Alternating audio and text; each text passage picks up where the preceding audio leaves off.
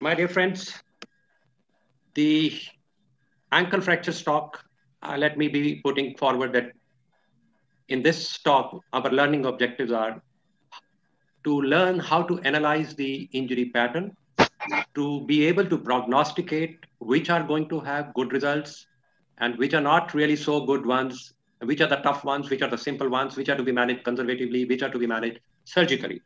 And once we talk of surgically, we talk about surgical techniques.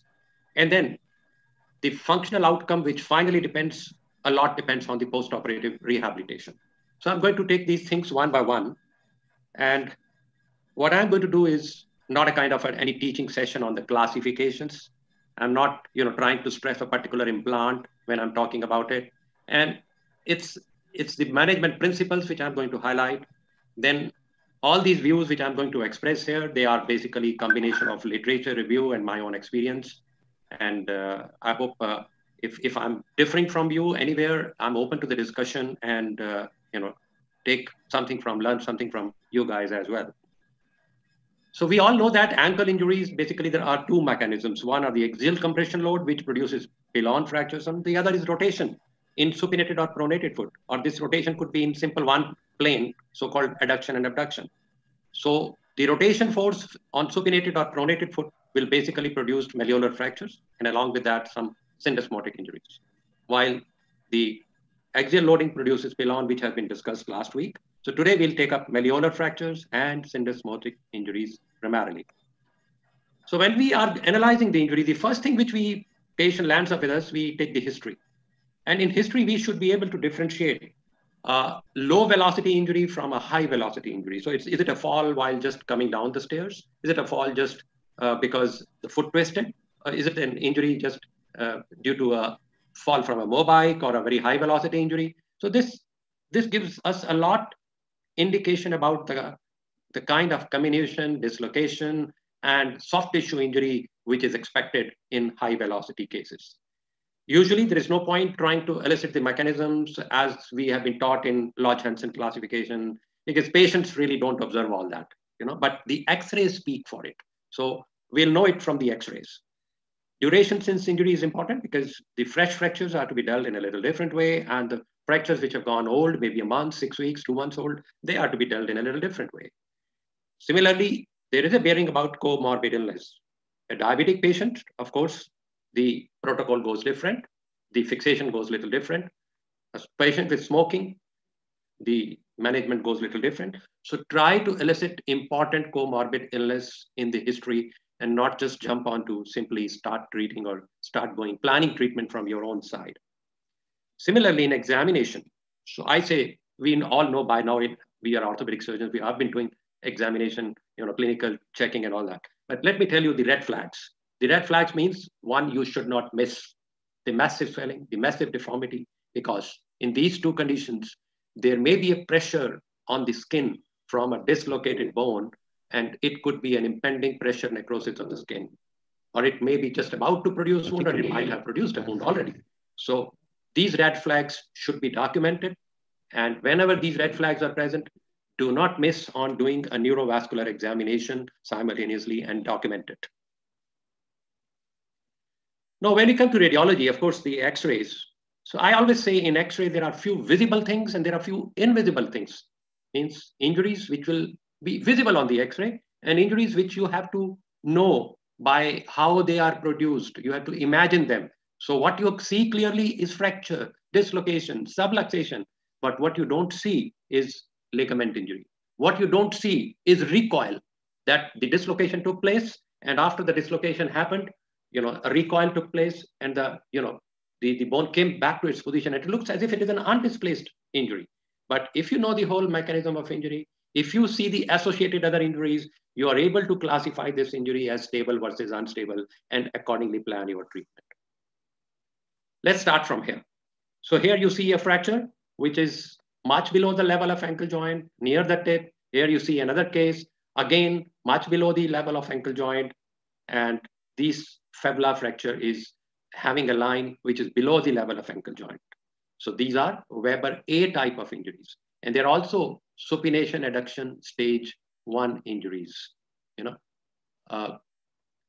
Then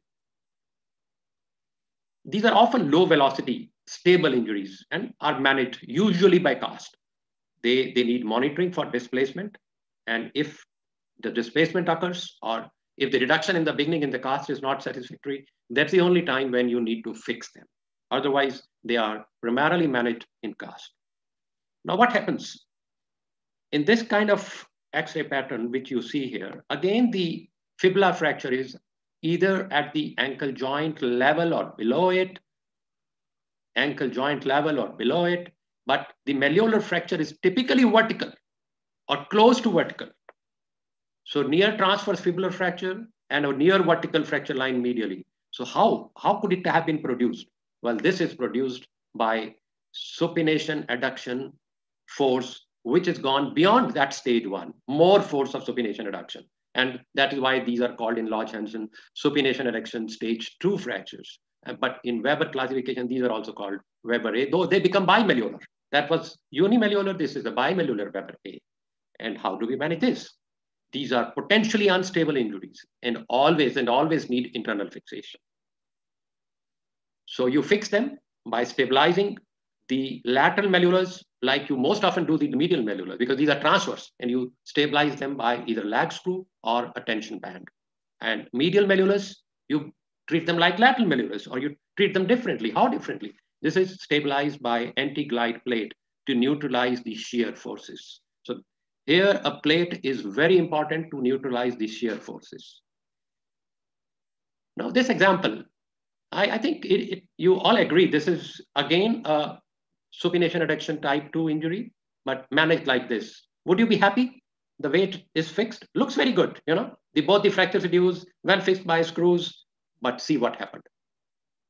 4 weeks later, it fell apart because this was not able to control the shear forces. So it was revised by putting anti-glide plate and by putting a stabilizing plate on the lateral side because it was already 4 weeks old. So that's how you have to take care that if you forget the principles of managing vertical shear fractures, they will go in for complications. Now, let's see this example now. Here you see the fracture line is starting almost at the joint line, ankle joint line, and finishing almost where the syndesmosis is finishing. So this is in the area of syndesmosis.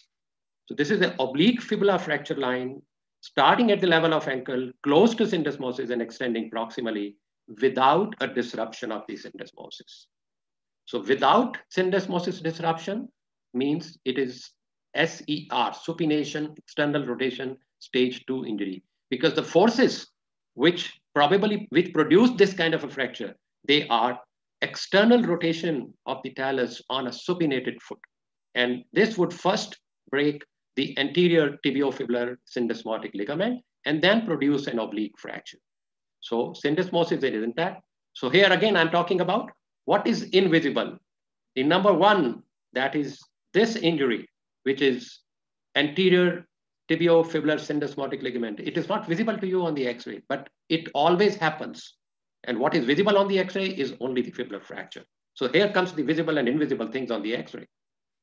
So these are stable kind of fracture, unless they have progressed to stage 3, which I'll tell you right in the next slide. So most often these are stable fracture, and because the posterior tibiofibular syndesmotic ligament is not broken, not torn. So they are managed conservatively in a cast. Now, how do you take this decision? So just learn about the stage 3. What happens in stage 3? In stage 3, the posterior syndesmotic ligament, which I'm showing you here, is also broken. So once it is broken, the anterior as well as the posterior syndesmotic ligament, the syndesmosis becomes unstable or it gets disrupted. And once it gets disrupted, the fragment of the lateral malleolus displaces. So this is a syndesmotic injury with syndesmotic disruption. That is stage 3. And how do you diagnose?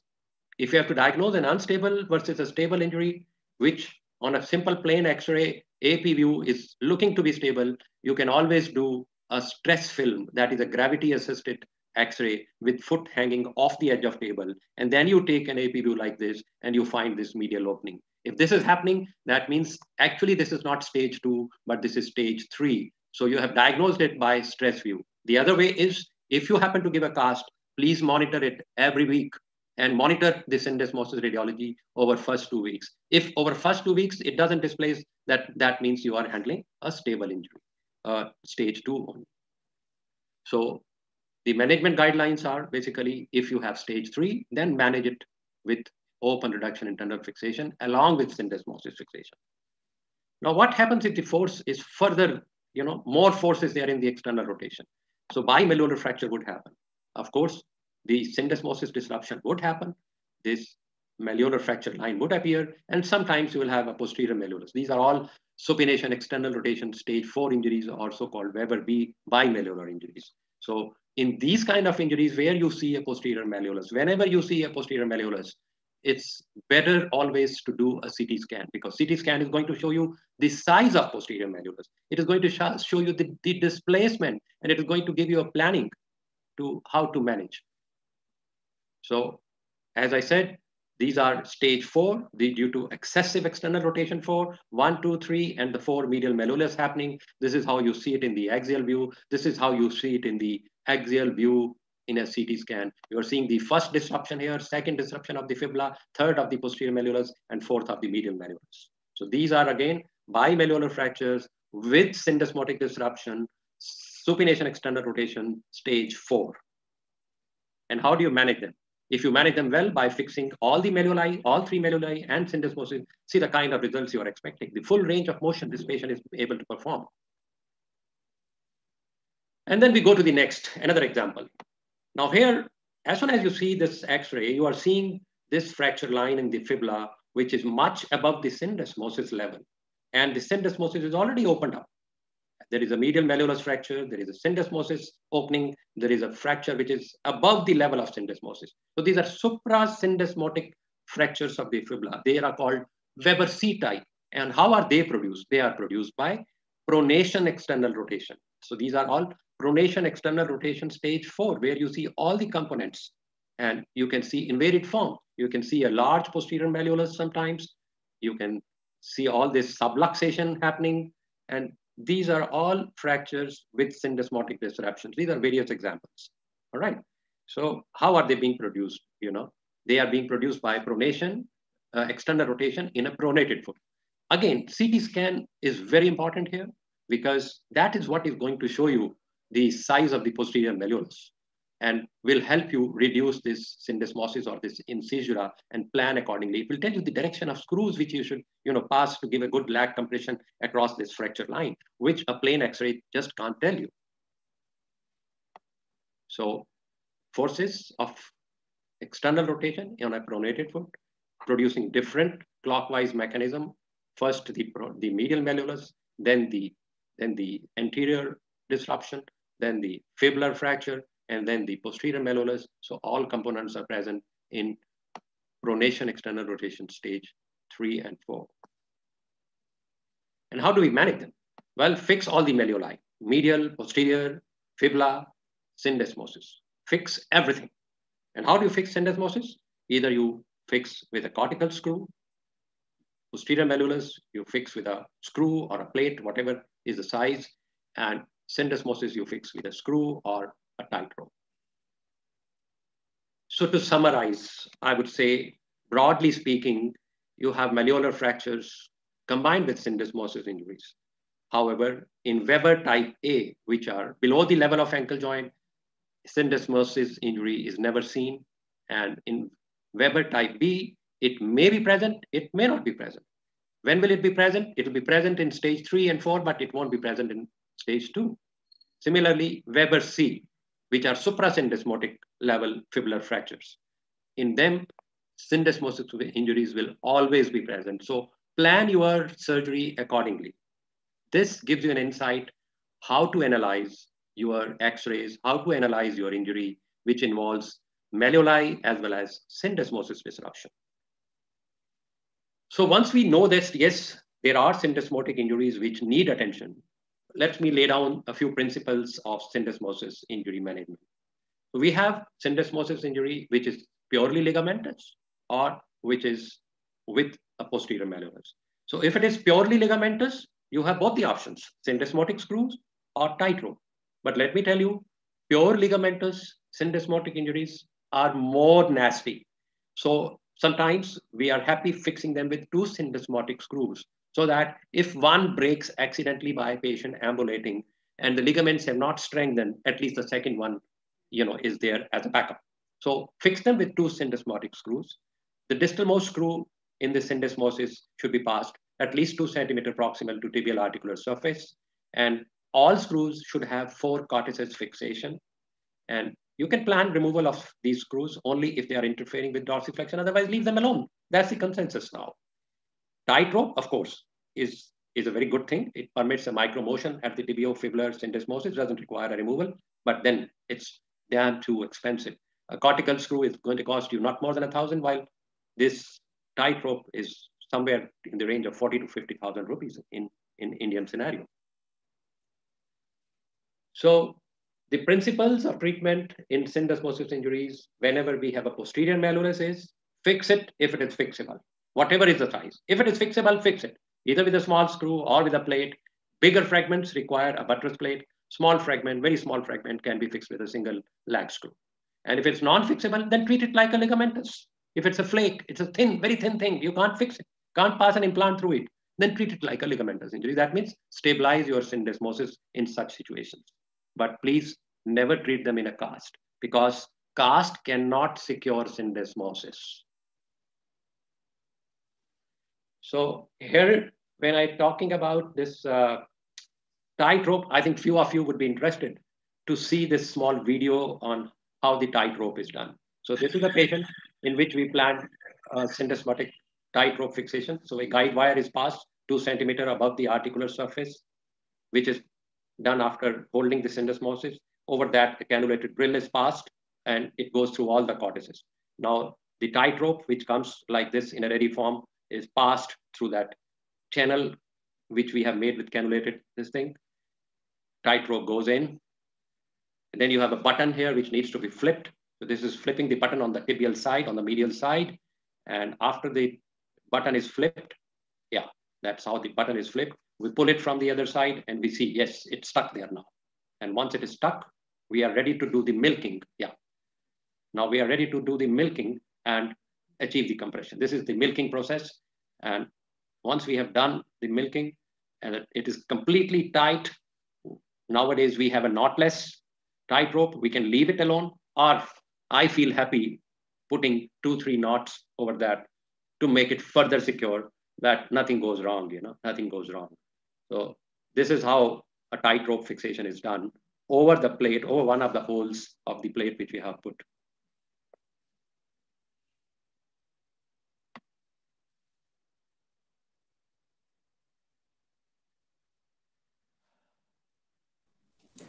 May I ask you a question right now at this time?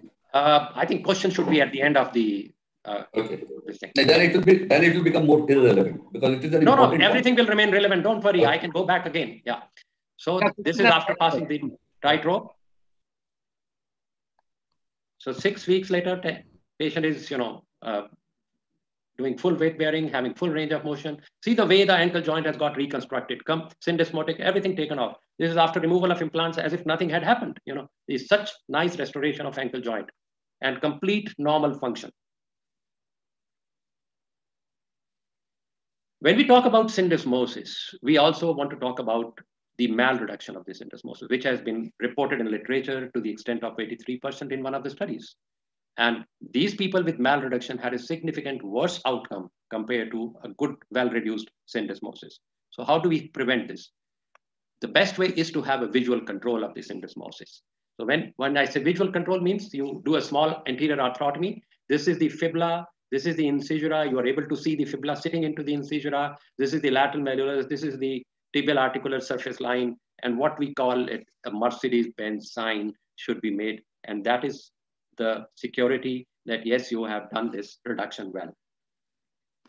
So as we are going forward in our learning objectives, I think we have learned to analyze the injury pattern, and we have learned few surgical techniques.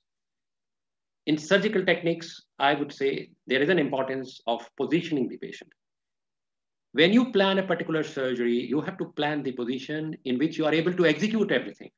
So whenever you make the patient supine, it's always a good thing to put a small sandbag and a bump and a pillow so that the leg is slightly internally rotated and you are easily able to do things on the fibula.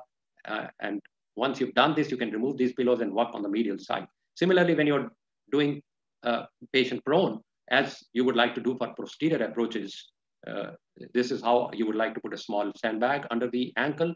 And in the lateral position also, you like to put a pillow, and people prefer to do the lateral position for posterior lateral approach because this approach gives you an easy working condition for the medial malleolus as well. Second is tourniquet. So be careful about monitoring the pressure which is settled in the tourniquet. You can use a thigh tourniquet, you can use a calf tourniquet, whatever you are comfortable with. And the duration of tourniquet should never exceed 2 hours because that will lead to a lot of post-operative swelling and wound closure problems. There are certain contraindications which you must always be careful. These are people who are vulnerable vascular problems, people who have vascular issues, or people who have chronic injuries. In all these cases, please do a Doppler study to rule out DVT because you can land up with a potential complication of DVT and pulmonary embolism in such situations. Approach. Most of the time, the workhorse approach for the fibula is a lateral approach, and the workhorse approach for the medial side is medial approach. But yes, certain situations demand a posterior lateral and posterior medial approach, especially when we have posterior malleolus fractures. So this is one of the example of posterior lateral approach, just lateral to Achilles tendon. And you can, when you do this approach, you can fix both posterior malleolus as well as the fibula by using the posterior surface of fibula to fix the fibular fracture through the single approach. And this is a posterior medial approach, which is medial to the Achilles tendon, going towards the medial malleolus, which would be required in certain situations where there is a comminution of the posterior malleolus or there is a large chunk of medial, posterior medial fragment on the posterior aspect of tibia. Which side was first? We often debate this, but I think in my particular experience and working, I would always love to do the simpler side first, the less comminution side first, because once you make the less comminution side stable, it gives you the length, it gives you the better sense of reduction on the comminuted side. Implants. We use often 3.5 millimeter small fragment, locking, non-locking, anatomical plates, solid screws, CC screws. So all these are good. Whatever is available to you, whatever is good at your hand, you can use all of them. The basic principles are to be managed, that you should be at the end able to get a stable fixation in which you can mobilize them early. I have started using 2.7 millimeter screws for very small size fragments of the medial malleolus, and I am very happy that they give quite a stable fixation, and I'm able to do a very good rehabilitation after using these small 2.7 mm screws. So rehabilitation, when I'm talking about rehabilitation in case 1 or case 2, which I write, if you closely look at them, well, both are same. That means whatever you do, whichever way you do, in case 1 or case 2, in SIR or in PER, you should be able to give the same rehabilitation schedule of putting a small slab for soft tissue healing for 4 or 5 days, remove that slab, put the patient in the removable AFO, and start the ankle range of motion. This is for a good health of cartilage. And start weight bearing as tolerated, maybe partial weight bearing after 4 weeks, and proceed to full weight bearing at 8 to 10 weeks. Of course, as you monitor the progress radiologically. So modifications are made for associated injuries and comorbid illness, diabetics, delay the weight bearing, and things like that.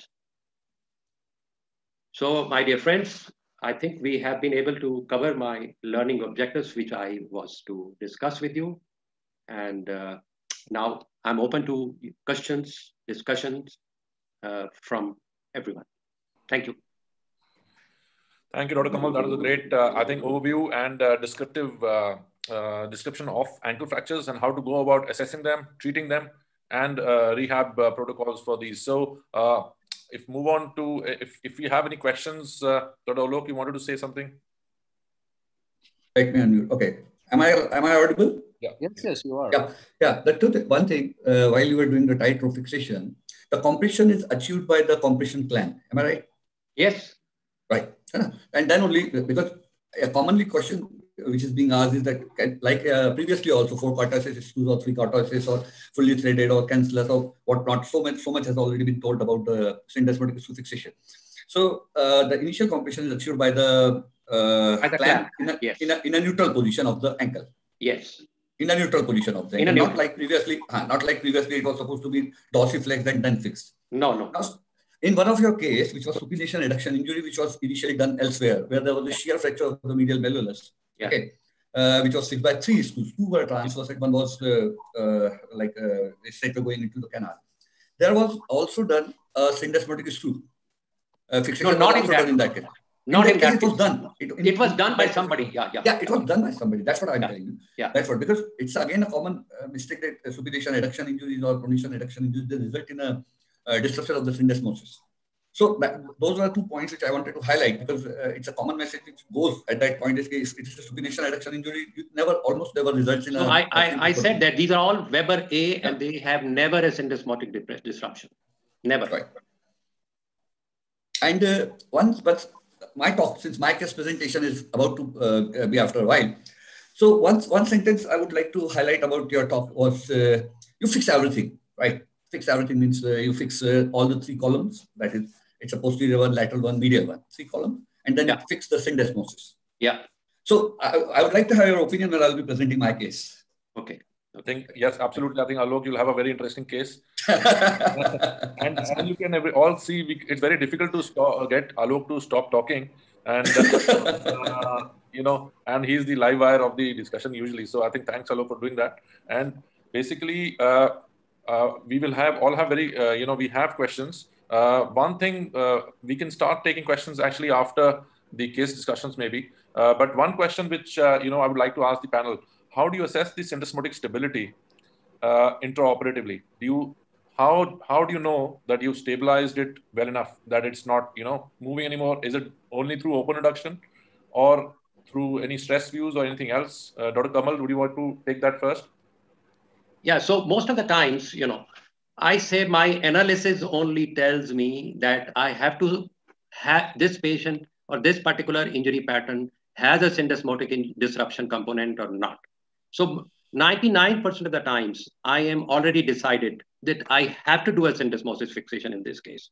Only in 1% doubtful cases, I do a stress test of external rotation or a hook test to check whether this syndesmosis requires a fixation or not. Is that the answer which you were looking for? Yeah, I think partly that was it. Also, what would you do intraoperatively, sort of, once you fix the syndesmosis? Well, I think once you are fixing this syndesmosis, just do the anteroposterior translation and check that. Do the manual anteroposterior translation of the fibula. If it is moving anteroposteriorly, that means something is wrong with your fixation. That will be before fixation of the syndesmosis. Yeah, I mean, he's saying, supposedly you've done it. How do you want to check it? After doing, how can you check, Maninder? I would like to know. After doing it, how will you check? Means you can revise. You can revise always, Yeah. If you think the anteroposterior translation of fibula is taking place, please revise it. Can I say something has gone wrong? Maninder, can I say something? Yeah, sure. Yeah, I think Kamal sir has very succinctly and nicely said that 99% of the time he's sure, because it was a master class which he presented, and rightly so. He said that the analysis of the X-ray is very important. So once you can analyze X-ray properly, yes, there is the one, this is the one which requires fixation of syndesmosis. And in very few cases where you still have a doubt, you can do the Parov assessment as said by Dr. Kamal Dureja sir. Secondly, Dr. Alok was questioning when to do this test. Dr. Dureja sir said that once he's fixing and once he has done the fixation, he'll just do that anteroposterior translation to check whether it has been fixed properly or not. So in all the cases where it has been fixed properly, there will be no translation. And of course, if there is a translation, that means that it has not been fixed properly. I need to revise it. Isn't it that, sir? Yes, I agree. Please excuse my ignorance. If you have put in any screw in 4 cortices from fibula to tibia, how can we assess the anteroposterior instability of the fibula? How? Once you have fixed fibula to the tibia using one screw, so how can we? Look, yeah. Basically, I think what you were coming at, that we shouldn't be able to move it. Isn't that right? Certainly, certainly. I think what was said earlier, that we should not be able to move it once it's fixed. And that's, I think, the test that you want to do is basically, although very few of us will actually check it, but there was, query is basically because I've come across one patient, which I had put tight ropes in, and, and basically I was able to translate it. And because this is a fixation which is horizontal, and this will still maybe, it is, if the groove of the syndesmosis is not very deep, of the tibial groove is not that deep, maybe you can still enter, because it is opposite in the way of fixation, because you're fixing horizontally and you're moving it this way. So there's a lot of, there's a lot of leeway. There's a lot of leeway in a tight rope, while there is no leeway in screw fixation. There's no leeway. So when we talk about checking it, so it could be taking a tight rope, So I mean, it's something which rarely would happen, but yes, there is a possibility. And second thing. Then my second question comes, because like Maninder said, Maninder, just a minute. How will you check syndesmotic stability in a high fibular fracture where you have not opened it? In a high fibular fracture, so after fixing, say for example, the fibula. Dr. Kamal, you want to answer that? Sorry, if you have a suprasyndesmotic fibular fracture, Masonova fracture, Masonova injury. Masonova. So there is no question of checking it. There is a syndesmosis disruption. It cannot happen without that. You have to fix. So I'm preparing ground for my cases. I'm sorry. What I'm conveying is, in type C, Weber C, please don't try to check even. Plan. You've already done. Plan to fix syndesmosis. Yeah. Okay. I think let's go to Alok's case. My case, I shall share my screen.